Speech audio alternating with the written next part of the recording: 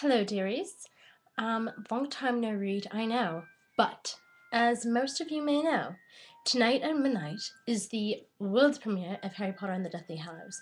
And if you can't see, I'm completely dressed, ready to go. I have my Gryffindor scarf, I have my tie, proper shirt attire, dress, and knee-high socks. So I'm totally ready to go. Oh, and my wand.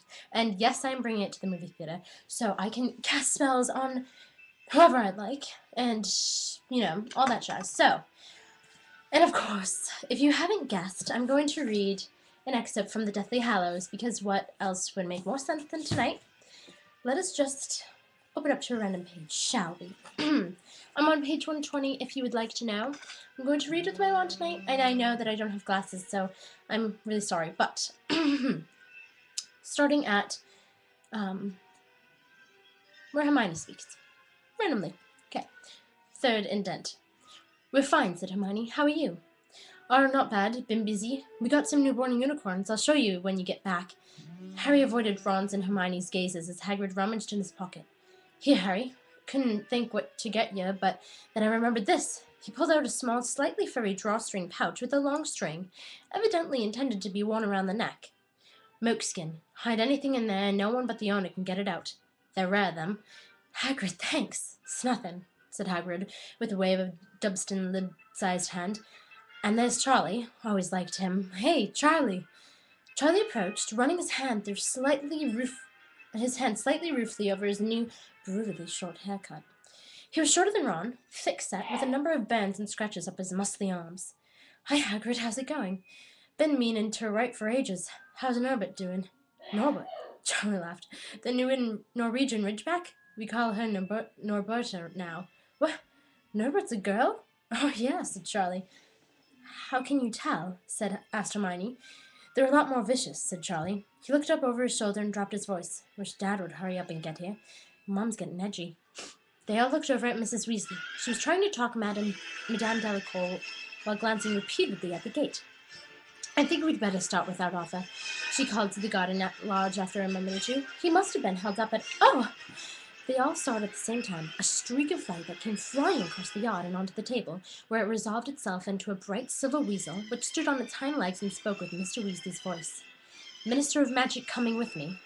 The Patronus dissolved into thin air, leaving Fleur's family peering in astonishment at the place where he had vanished. We shouldn't be here, said Lupin at once. Harry, I'm sorry. I'll explain it another time. He seized Tonks's wrist and pulled her away. They reached the fence, climbed over it, and vanished from sight. Mrs. Weasley looked bewildered. The minister— But why? I don't understand. But there was no time to discuss the matter. A second later, Mr. Weasley had appeared out of thin air at the gate, accompanied by Rufus Scrimgeour, instantly recognizable by his mane of grizzled hair. The two newcomers marched across the yard toward the garden and the lantern-lit table, where everybody sat in silence, watching them draw closer. As Scrimgeour came within range of the lantern light, Harry saw that he looked much older than the last time they had met, scraggy and grim. Sorry to intrude, said Scrimgeour, as he limped to a halt before the table, especially as I can see that I am gate-crashing a party. His eyes lingered for a moment on the giant snitch cake. Many happy returns. Thanks, said Harry. I require a private word with you, Scrimgeour went on, and with Mr. Ronald Weasley and Miss Hermione Granger. Us? Said Ron, sounding surprised. Why us? I shall tell you that when we are somewhere more private, said Scrimgeour. Is there such a place? He demanded of Mr. Weasley. Yes, of course, said Mr. Weasley, who looked nervous. Your sitting room. Why don't you use that? You can lead the way, Scrimgeour said to Ron. There will be no need for you to accompany us, Arthur. Harry saw Mr. Weasley exchange a worried look with Mrs. Weasley as he, Ron, and Hermione stood up. As they led the way back to the house in silence, Harry knew that the other two were thinking the same as he was. Scrimgeour must, somehow, have learned that the three of them were planning to drop out of Hogwarts. Scrimgeour did not speak as they all passed through the messy kitchen into the bare-standing room. Although the garden had been full of soft, golden evening light, it was already dark in here.